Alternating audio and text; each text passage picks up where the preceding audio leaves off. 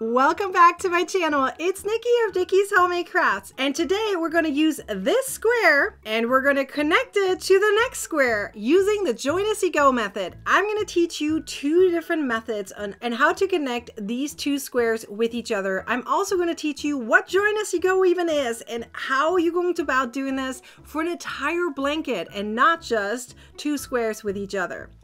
Now keep in mind, I have a link down below in the description, so if you want to learn how to crochet this daisy linked crochet granny square, then check that out. I have the written instructions down below as well as the video tutorial for that.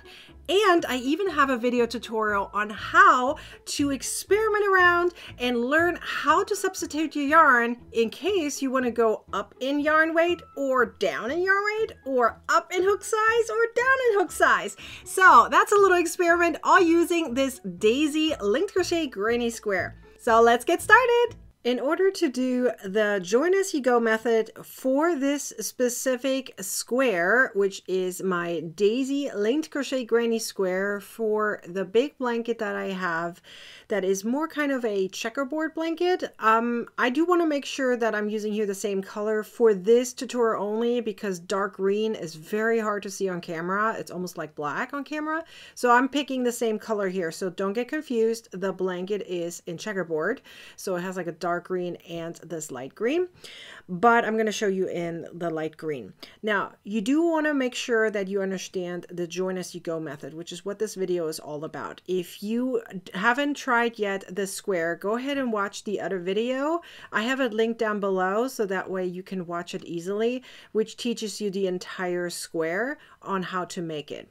Now this video is just for the join as you go method. Now there are different types of versions of the join as you go, but pretty much what it means is that you are connecting your squares with each other as you go along, meaning during the very last round you are connecting it to a neighboring square as you are crocheting it. So that means there's no sewing involved in order to connect two squares with each other. That's just what join as you go method means.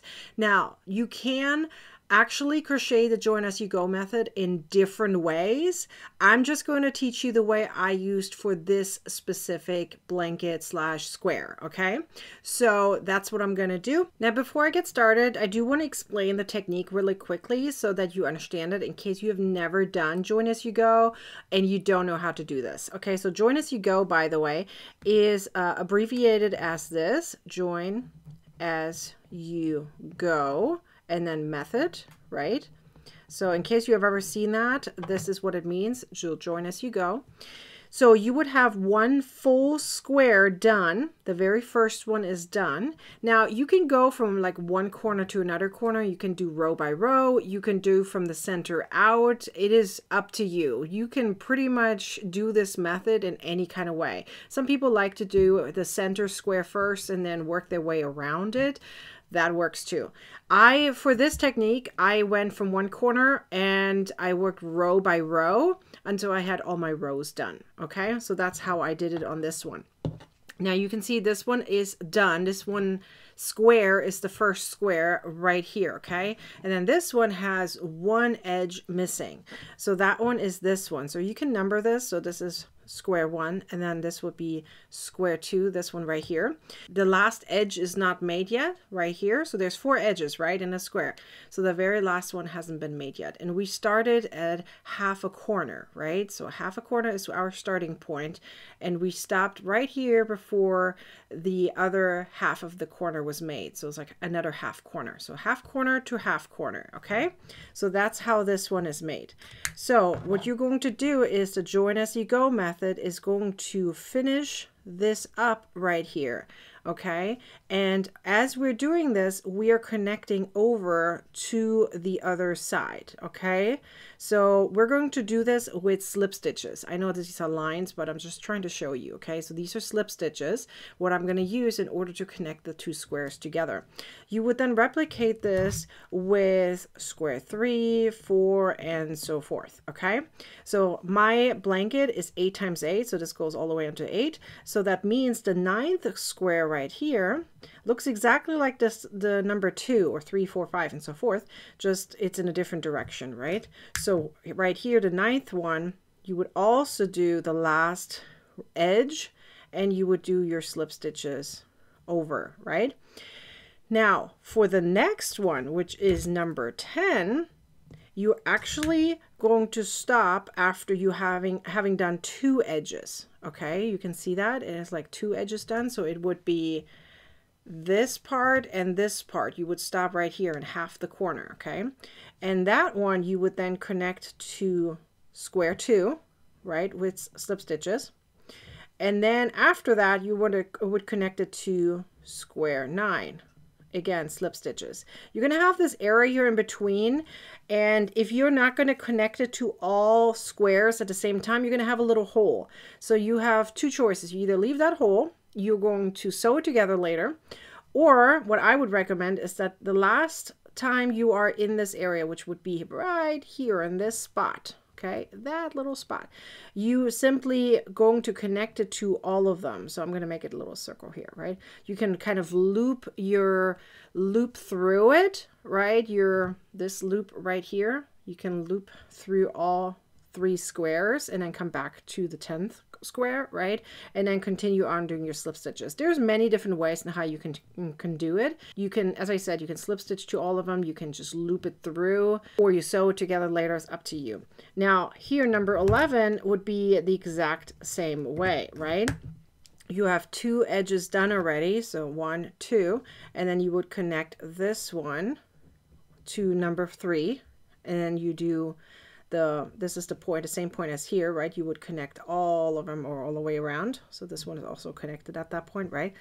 You're going to connect them all, and then you're going to continue right here with the slip stitches as you're crocheting.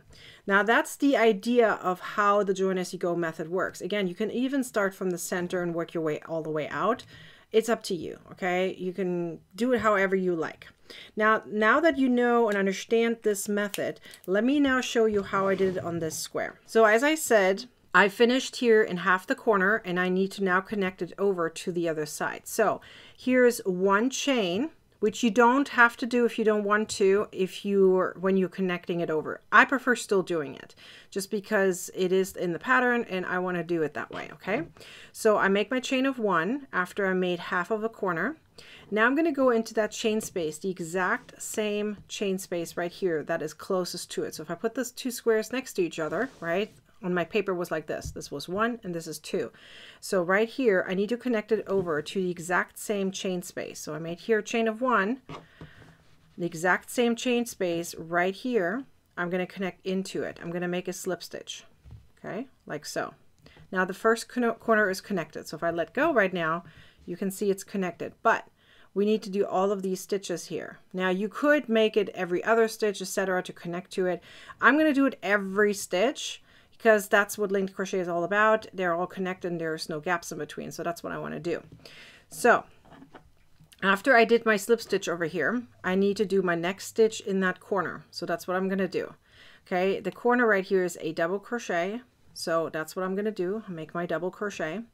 And after I did my double crochet, I'm going to connect it over here to the next stitch, like right next to it. You see that? We went into that corner in that chain space. So the stitch right next to it. So if I lay it straight, you can see it. It's that stitch right next to it. That's what you're going to do. You're going to connect it to it. And the connection is always a slip stitch in this case. There's many different methods, okay? But for me, for this specific square, it's going to be a slip stitch. So that's what I did. Okay, slip stitch it into it. Now I'm going to do my next stitch. And my next stitch is a linked crochet stitch, the linked double crochet stitch. So right here, go into this double crochet, right? Yarn over and pull through. Go back into the chain space, yarn over and pull through, and finish it up like a double crochet. Remember, this is for the specific square. So if you haven't done the square yet and you don't know what linked crochet is about, go ahead and watch that previous video, okay? So now that I made my linked crochet stitch, I'm now going to connect it over to the next stitch. So I'm literally going back and forth like a zigzag, right? So make 1 stitch and then make a slip stitch. Right here, it's done, next stitch, boom, done. Now I'll come back over here to this one And I'm going to make another linked crochet stitch right here into the next stitch. This one right here. Don't forget this one. There is a stitch here. Many crocheters forget this guy right here because sometimes our corner is kind of covering it up. Don't forget that one, otherwise you're going to be one stitch off. So go into that, do your linked crochet stitch. Now I'm going to go back over here to the finished square and I'm going to do another slip stitch. Now I'll come back over here to this square and make my next linked crochet stitch. So you can see I do stitch, then I do my slip stitch. I go back over, I'll make my stitch, and then I make my slip stitch. So this goes back and forth until you reach the corner, and I'll show you how to do that part. So go ahead and finish this side and all the way onto the corner, and I'll show you the corner. Okay, so now we need to do our corner. We're pretty much going to do the exact same thing, right? So you're going to do your linked double crochet stitches and right into that corner. So we need to do the other half of that corner, right? There's always 2 stitches, a chain of 1 and 2 stitches. So we need to finish that corner up. So again, you're going to go over there, make your slip stitch.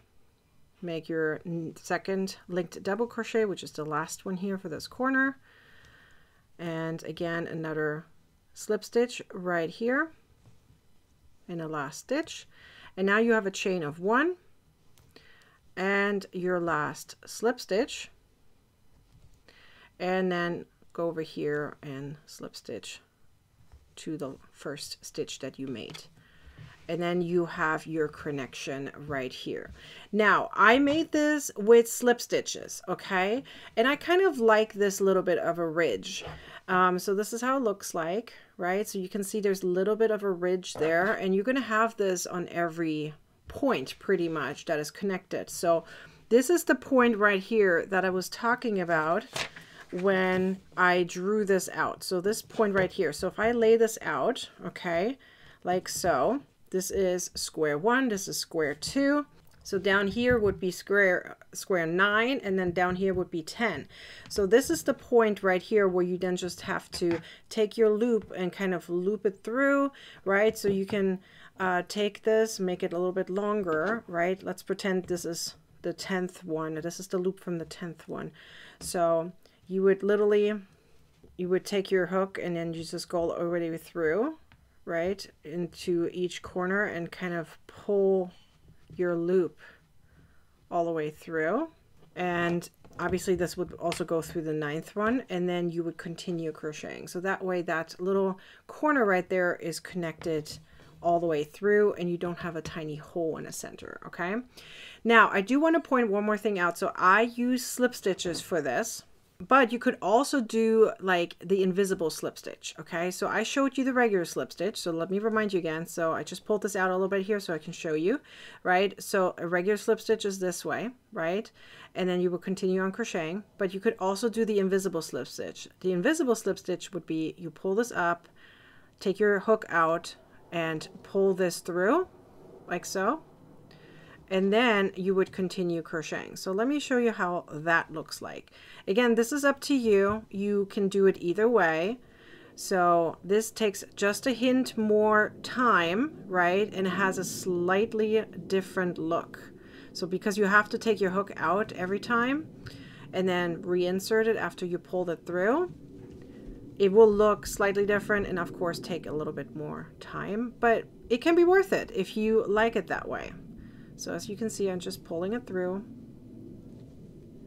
So instead of doing the regular slip stitch, taking my loop, go over to the other square and just pulling that loop through. That way they're connected. So let me do here one more stitch and I'll show you how the result looks like. So here's the difference, okay? So it's a little bit more, let me say, flatter. Okay, I don't know if you can see it. Oh, you can see it a little bit there. So it's flatter this way, right? So here you have that ridge. It goes faster, but you have a ridge. And then over here, it's flatter, but you're going to have these little loops. You see that? So it's different. This one looks like you have V's on the top. And then here you have these loops. So this is a preference. So I need you to decide on your own on how you're going to do it. It's either the regular slip stitch or it's going to be the invisible slip stitch. Either one works. And again, there's other methods too. This is just what I recommend for this specific one because we used linked crochet all the way around.